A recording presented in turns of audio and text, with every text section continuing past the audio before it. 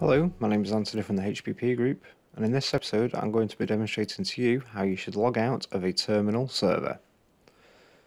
First and foremost, in order for you to identify if you are on a terminal server, on your screen, if you move your mouse to the top of the screen, you should see a blue bar with a bit of text in the middle.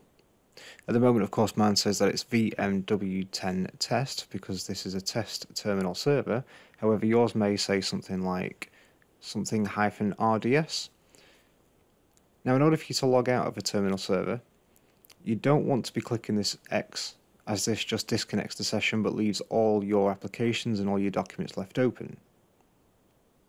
If you press the bar here, this just drops it down to the taskbar onto your local workstation so that anything within the remote desktop session is left untouched. However, if you need to log out of the terminal server, what you should do is if you go to Start in the bottom left hand corner, select the person, which should have your name highlighted. If you click that and click Sign Out,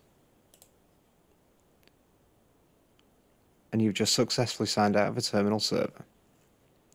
If you get stuck at any point, if you have any questions whatsoever, or if there's any support that we can provide for you, please do drop us a call or send us an email, and we'll provide to assist as soon as possible.